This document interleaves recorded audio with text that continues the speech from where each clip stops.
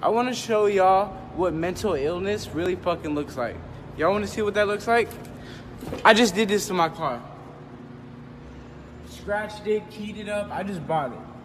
I just bought this fucking car. Keyed all the way. Hit the fucking door. Want to know why I'm doing that?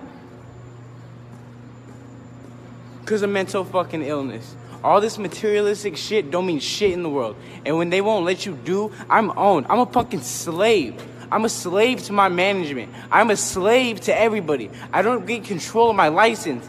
I don't get control of my bank account. I don't get control of shit. I can't even drive that fucking car.